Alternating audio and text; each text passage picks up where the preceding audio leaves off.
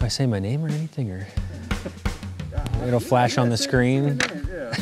What was life like before you joined the Air Force? Before I joined the Air Force, I had the pleasure of playing at a theater in Lancaster called American Music Theater. It was a steady gig. We had lots of time to freelance. The hustle was fun. I got to meet a lot of amazing musicians, including some of those in Max Impact today.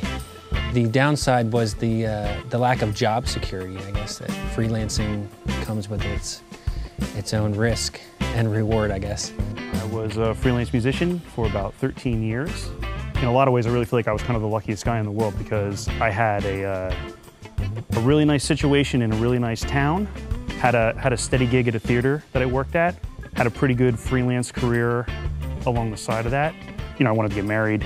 I wanted to be able to be a good provider for my family. As you get to be my age now, you know, your priorities start to shift. I lived in Nashville for the 7 years prior to joining the Air Force. It was nice to be my own boss, but also very stressful. I actually didn't know that this job existed until a prior employer reached out and told me that this audition was happening. And I talked to Technical Sergeant Gabe Stasnik, and I asked a million questions about what the job was, what his life was like, what basic training was like, and if he even liked his job. And he didn't have a single bad thing to say about it. Although I did have to stop some of the steady gigs I had, I don't feel like I really gave anything up. As a musician, I'm used to going from one opportunity to the next, and I feel like by joining the Air Force, not only did I have a great opportunity to make music and play with great musicians, but I also gained a great career and stability and a fulfilling life for my family.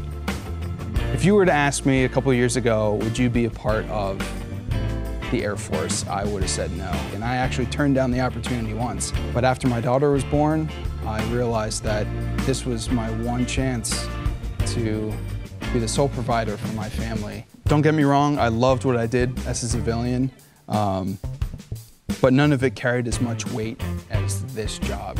Now when I step on stage, I get to represent a lot of brave and heroic men and women, and it's my responsibility to represent them well. Well, the opportunity arose for me to join Max Impact for the upcoming deployment because due to the pandemic, it's been a little difficult to hire singers. So I saw it as a valuable opportunity for me to gain some good experience as a newer member. It's been nothing but excellent. The members of Max Impact are excellent at what they do, and it really has made me a better vocalist in general. Any last comments to share to those interested in this job? Yeah.